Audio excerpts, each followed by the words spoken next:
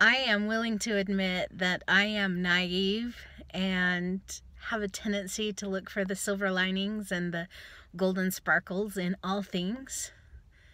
And it seems like today, even though Utah was shaking and quaking yesterday and there are still aftershocks rolling through our little valley, it seems like things are starting to calm down.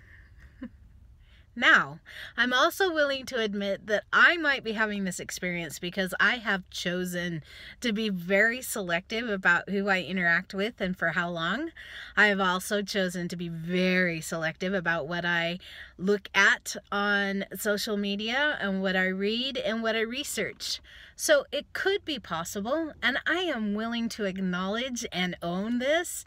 It could be possible that I'm creating an actual experience of having joy in times when it should be otherwise. I love that I am capable of creating this sort of experience for myself. Even this morning, if you follow me, if you're friends with me here on Facebook, you know that this morning I had a crazy experience with with a company, a business that is choosing to use very unethical practices during this time of worldwide need. And so, yeah, while I may be choosing to have and create a joyful, loving experience through all of this, I am still experiencing things that are not pleasant. So my question of the day is this, and I invite you to invoke this question in your life and to see what magic can evolve. So the question that I'm playing with today is, how can I make things simpler? How can I make things simpler for myself? How can I make things simpler for other people?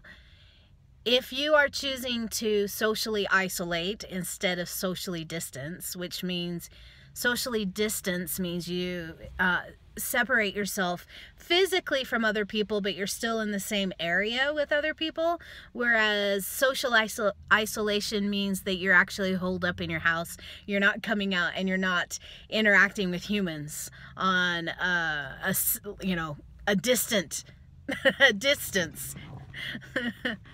By the way, if you're practicing social isolation, I super hope that you are doing all kinds of tools to keep you spiritually uplifted. There's a lot of inherent social dangers inside, not social, but emotional and mental dangers inside social isolation. See, I can't even say it. Social isolation. Social isolation is inherently dangerous for the human psyche. Because especially in today's world of modern technology, where you have at your fingertips on the television or on your phone 24 hours a day, 7 days a week, 365 days of the year, you have the news available to you.